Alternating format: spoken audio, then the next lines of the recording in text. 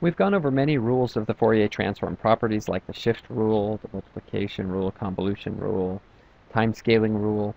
And these rules can all be found in lists, in your textbooks, and so forth. I'm going to go over one more rule here, the conjugate rule, and it says that if you take the conjugate of a signal and you take its Fourier transform, then the result can be expressed in terms of the Fourier transform of the original signal x. It's going to just be the conjugate of capital X, except for you're also going to have to put a negative f. You're going to flip it in frequency. Okay. Now, we already have a rule about time scaling that says that if you flip one of these in time, it's the same as flipping the other one in time. So, equivalently, we could say this, the conjugate of negative t. So if we take the conjugate and flip it in time, then we just get the conjugate in frequency. Okay, these are the same rule, we're just applying time shifting, but that now you see it in a symmetric form, so that, you know, either one of these is correct, and there's some nice symmetry here. I would like to justify this rule, and then we'll look at some implications. So the proof of this property is pretty simple. Let's start with this here. We have x conjugate of f is equal to, well, it's the conjugate of the Fourier transform of x, right? Negative infinity to infinity, x of t e to the minus I 2 pi ft dt. That is x of f. We've conjugated it. Now, conjugates move into sums or integrals. So we can do integral and just take a conjugate of what's inside.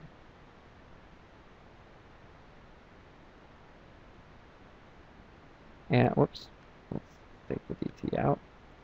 And now the conjugates split. When you have a product, it becomes a conjugate of each. So it's x conjugate of t e to the, and now the conjugate of this exponential is just going to make the exponent positive rather than negative. Okay, we're almost there. Now, well, I do want that negative in the exponent, so I'm going to do a double negative in the exponent. I'll put a negative in front, and I'll make it negative t. And I'll do a change of variables. U equals negative t. Okay, so u equals negative t is going to get this type of thing. It's going to be, all right, it's going to be infinity to negative infinity, x conjugate of u, oops, of negative u, e to the negative I 2 pi f u du. Except for du equals negative dt, so I have to put a negative out front. Okay, good. Negative, we'll just go into this limits of this integral, so we get integral from negative infinity to infinity. U into negative I 2 pi u du equals the Fourier transform of x conjugate of negative t. All right, it's just u happens to be the variable I'm using for integration there. So we verified that second step. Now, on to something more interesting. That is the implications of this rule. So notice, if x of t is real, by the way, all of this rule holds in discrete time as well. Let's put that here. Also, so it's continuous time and discrete time, although I'm just giving the proof and statement for continuous time. Okay, if x of t is real, what does that mean? That means that x of t equals x conjugate of t. Therefore, that means that x of f equals x conjugate of negative f. And we call this conjugate symmetry. So this is something you've noticed and we've talked about over and over with the Fourier transforms of real signals is that they have the symmetry property in the frequency domain. When we first noticed the symmetry property, it was because we were saying that if you have a real signal, it's made of sinusoids, then you need conjugate pairs of complex exponentials in order for the imaginary parts to cancel out. So for any positive frequency, there must be an equally large negative frequency of just the right phase, and that's what this conjugate is for, so that their imaginary parts cancel. That's exactly what we're noticing here. There are other things to notice as well. If instead of just saying it's real, let's say, let's do if x is imaginary. This is something you'll encounter much less, but I just want to get these properties out there.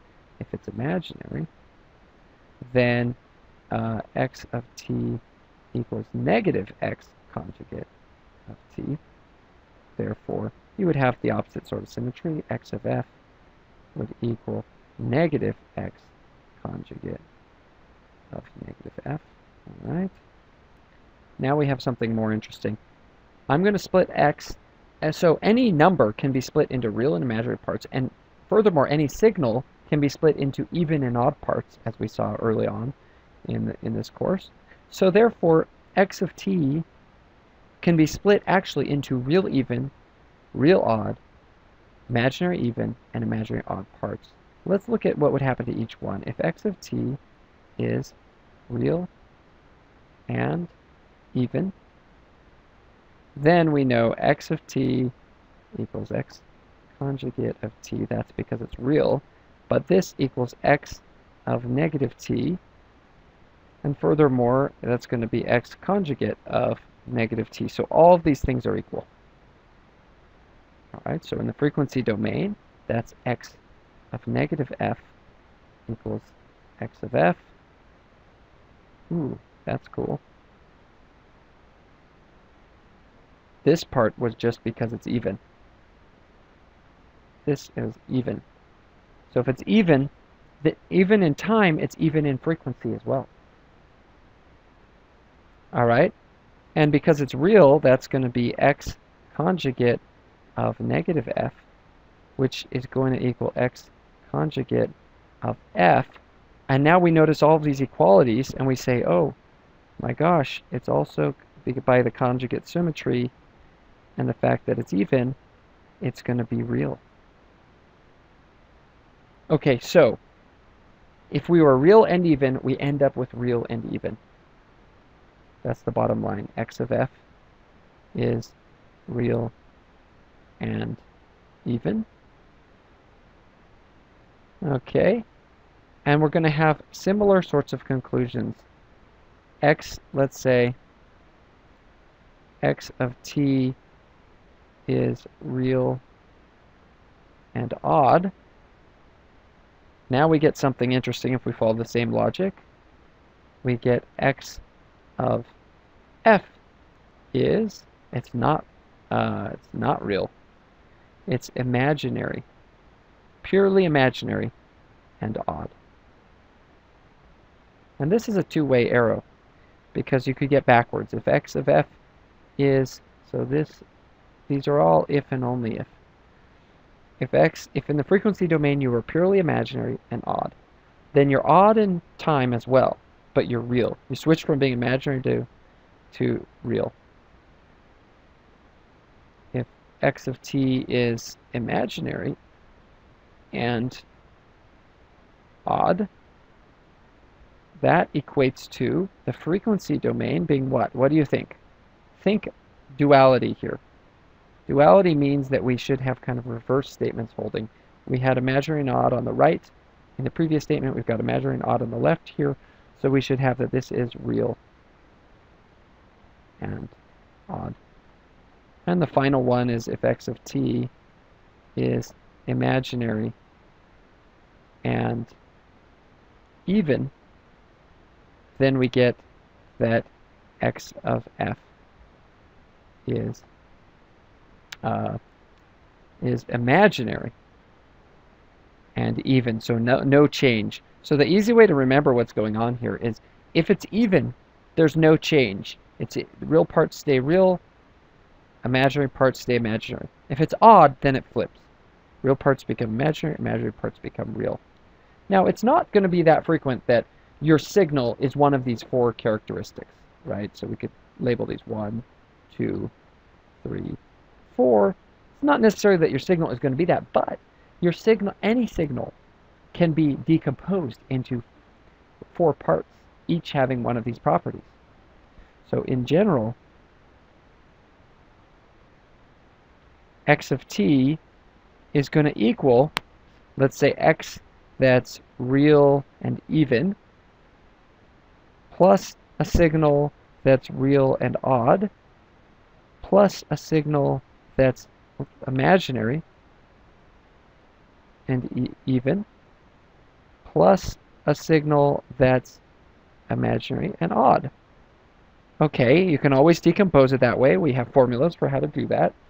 And then x of f will also decompose into those 4, and if I write them in a different order, real, even, plus, I'm not going to write it in the same order, I'm going to say x, what needs to go here? Imaginary odd, x imaginary even, and x real odd. Okay, so I decompose it in frequency, decompose it in time, and these match up.